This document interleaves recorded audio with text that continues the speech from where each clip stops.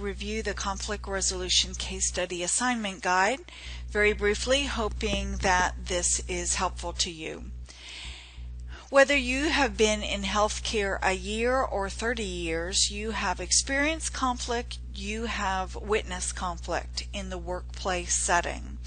And the purpose of this assignment is to learn how to apply conflict resolution theory and communication principles to a real-life situation. Hopefully, so when you encounter conflict again, you are better equipped to handle it in a more productive and professional manner. This is a formal paper written in third person, so all the usual APA issues apply: title page, level headings, and scholarly references.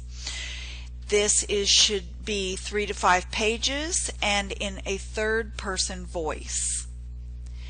It is expected that you will use at least 4 scholarly references to explain both your effective communication and conflict resolution theories.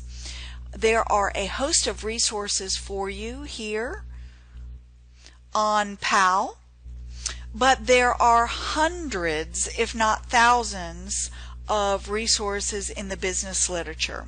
As many of you know, I had Dr. Terry Valiga for a professor at Duke, and she encourages nurses to think broadly and read widely.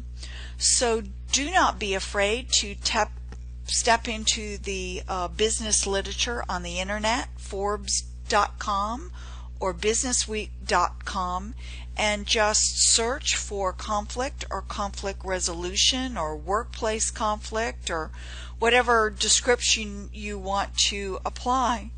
You will end up with many resources that are scholarly and filled with great information. So don't be afraid to explore a little bit. The backbone of the assignment is going to be on the third side, which we will look at in a minute. Please do not refer to anyone in your paper by name. Use pseudonym initials with descriptions. And as you can see, case study number 1 is a healthcare worker to patient and or family conflict, and case study number 2 is a healthcare worker to healthcare worker conflict. What I first suggest you do is go to the third side website. So I've got that pulled up here, and this is the home page. This is from the Global Negotiation Project at Harvard University, and I strongly suggest that you look at the overview, the assumptions, and the skills of the third side approach. After that, go to apply 3S to my situation, and here are the 4 steps of the conflict analysis that you will be describing in your paper. And those are listed here.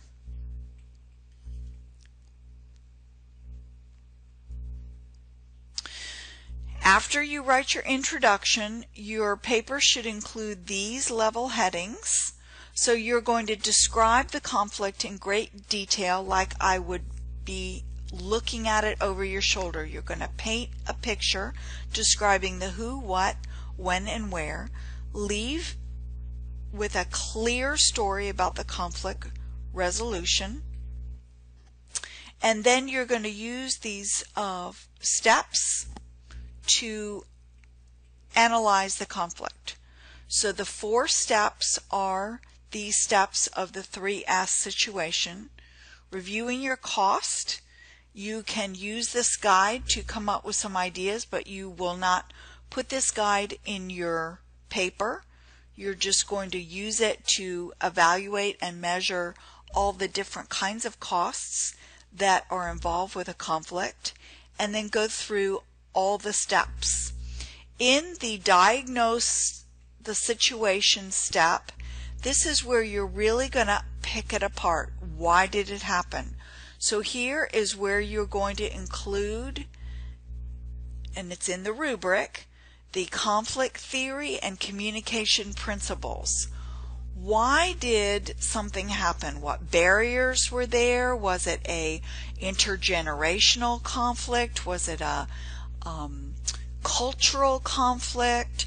What exactly happened? So you're going to use these theories to diagnose your situation. In the action step, in everyday actions, not every conflict is resolved, and so you're going to come up with what would have been a great resolution had something happened. This also may tie back into the roles. Maybe you had some great people in your scenario that stepped forward and helped resolve the conflict in terms of being a bridge builder or a mediator or a healer or whatever, but maybe you didn't. So maybe you want to say, in the ideal world, you know, it would have been great if someone was a witness paying attention to the escalation and had stepped in and, you know, arbitrated the situation earlier or after the fact, you know, really took a step towards being a healer and repairing injured relationships, that kind of thing. So maybe the conflict never got resolved, but you can discuss what would have been the ideal situation to have happen if the conflict did not get resolved.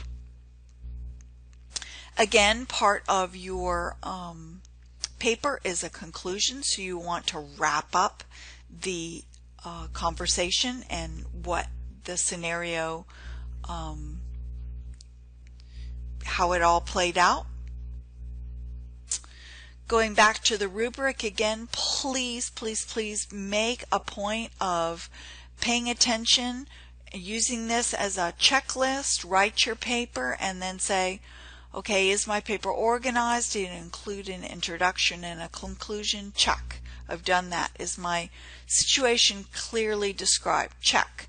So make sure you have all the steps, because students in the past turn in papers and they have pieces missing and they lose large points or chunks of points without even realizing it.